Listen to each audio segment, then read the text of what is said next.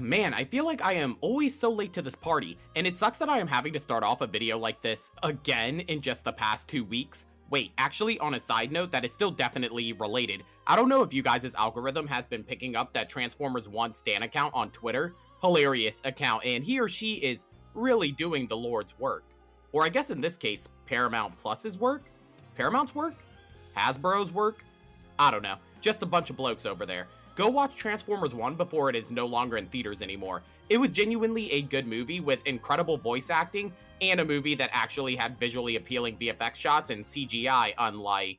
Holy God, what are you showing me? His head. Come on! Open your eyes!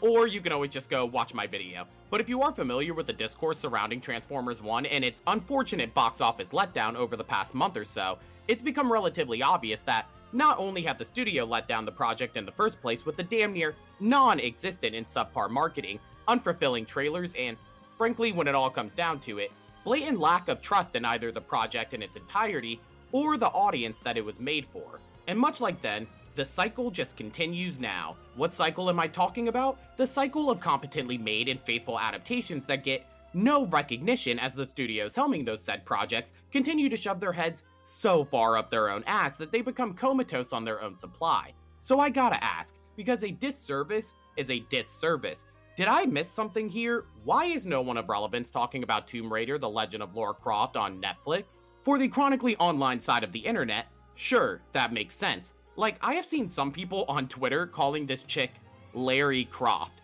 which is actually kind of hilarious and did get me the first time, but come on lads, get a grip. But I'm not being the crazy one here. No Jeremy Jahns video, no Chris Stuckman video, if anybody really enjoys getting Stuckmanized after that whole Madam Web debacle. I mean shit, even Grace was talking about how she couldn't even get past episode 3, and this is coming from the chick that liked the Borderlands adaptation literally like 2 months ago, and that was genuinely a crime against creativity. Like, What the fuck is going on there? I don't think I would really care as much if this show wasn't at least kind of a decent watch, but it was. I could even say that I actually enjoyed myself from time to time until, well, we'll get to that. For a show that I would imagine was a pretty highly budgeted animated project, seeing how this was a Netflix production, starring one of the most highly marketable, recognizable, and talented actresses in the game right now in Hayley Atwell. Yes, that Hayley Atwell. An adaptation that not only checks off some of those superficial Hollywood must-haves like the quote-unquote strong female character, not to mention being a project attached to an IP that hasn't absolutely been decimated in the last half-decade in this lack of creativity Hollywood era that we, the audience, find ourselves in. But I think most importantly, this was a show that actually attempted to deliver a moderately paced and streamlined 8-episode adventure surrounding a character that they hope you, the audience, already have an affinity for. And at the slight chance that you do, then congratulations, you are being catered to in my opinion, seeing how I believe most if not all of the decisions that went into this project was mostly in the cost of serving you, the actual fan base. Fan service, if you will. And this actually isn't even sarcastic, and I'm not saying that at all as a bad thing, because as a casual who has never seen a Tomb Raider movie, let alone sat down and played a Tomb Raider game, a complete noob when it comes to this franchise, this character, its world, and its rules, which will more than likely become more and more obvious throughout the entirety of this video. But a show that surprisingly serves up some incredibly animated action sequences and set pieces, not only when it comes to the hand-to-hand combat and the fight sequences as a whole, but also in a sense of developing the world that these creators are trying to flesh out. What I mean by that is, again, as a normie, I wasn't familiar with the fantastical and almost magical elements that were attached to this franchise. The historical mythos and spiritual stories that made this animated world feel so unique and lived in, and for a show that was able to keep me relatively engaged throughout the majority of its runtime, until they kind of MCU'd themselves and jumped ship at the end there. Think about the ending of Shang-Chi if you even have the brain folder for that.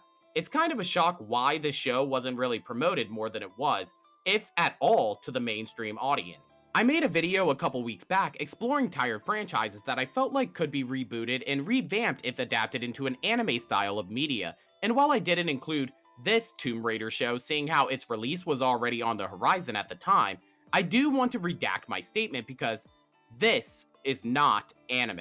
My AniList kind of confirmed that when I was able to rate Terminator 0 and the Suicide Squad isekai, but not this. And while that doesn't actually matter in terms of the merit in my own personal integrity and opinion on this video, it does beg the question of why would Netflix not have the apparent faith in an animated project such as Tomb Raider, especially when compared to the works of some of the year's most popular adult animated shows like Invincible Season 2 over on Amazon and X-Men 97 over on Disney+.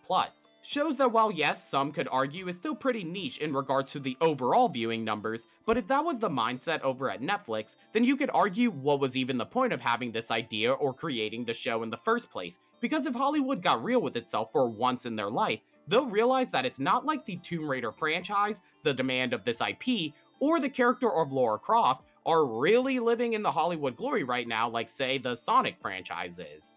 I'm honestly not quite sure if there's demand at all for this IP. That's why I believe it is even more frustrating as an audience member that more care wasn't taken to show the masses the hard work and effort that was thrown into this project. I've been yapping, so we gotta go ahead and talk about this plot. I'm gonna be real light with it because, one, this show was actually pretty solid, even though at some points I barely really knew what was going on because I'm not familiar with this world's magical and spiritual elements, but also Hayley Atwell in her charming British voice. Anyway.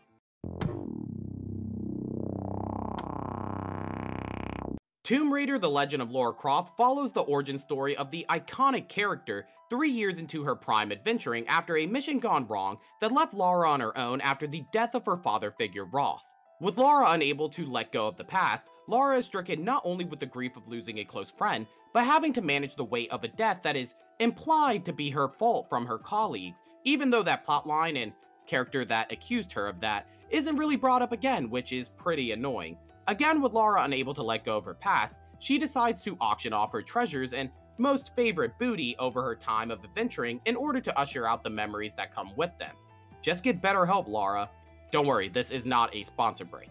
When Lara's most treasured memory / treasure is stolen from the auction, a green box containing a time stone lookalike with 4 other sister infinity stones, Lara's story begins as a game of cat and mouse ensues in order to track down the thief, uncover their motivations, and collect the stones before chaos is unleashed. But will Lara have the strength to handle this adventure all on her own? Will she be able to conjure not only the physical strength to battle spiritual entities, magical beasts, and the classic henchmen that block her path, but the mental strength to overcome what she has lost, and the acceptance of what cannot be changed, or crack under the overwhelming pressure of grief and the temptation of revenge? Like I said, I'm not really sure where we as in Netflix, went wrong here. For those people who have seen the show, besides the MCU-like ending, which even I could still be in the minority opinion about, and I guess some relatively middle-of-the-pack plot lines being dropped like Woody out of the story as a whole, like Lara's blame in the Roth death or Lara's father, but I guess those are obviously aspects of the show that you could just touch on in a possible season 2,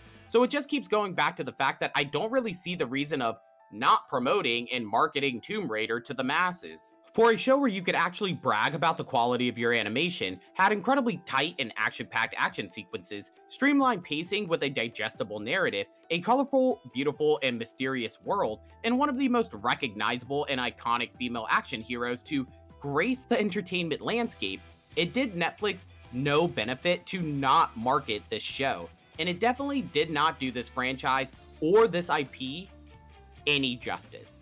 So in a ranking tier list that is still a name in progress, as I mentioned before, as someone who has never consumed any piece of media from this IP or this character, unless her Fortnite skin counts, yeah. I definitely saw the vision of this new iteration and addition to this franchise, and Hayley Atwell's performance was just absolutely spectacular. But our villain changing into a dumbass griffin at the end just really gave me the vibes of Marvel's Shang-Chi's ending. Still gives me chills to this very day. But this was still definitely an A for effort show, and if Netflix were to actually come out with a season 2, I would watch. Surprisingly. Of course, as always, I want to thank you guys for watching the video, and if you enjoyed, make sure to hit that like button and subscribe to the channel for more videos like this.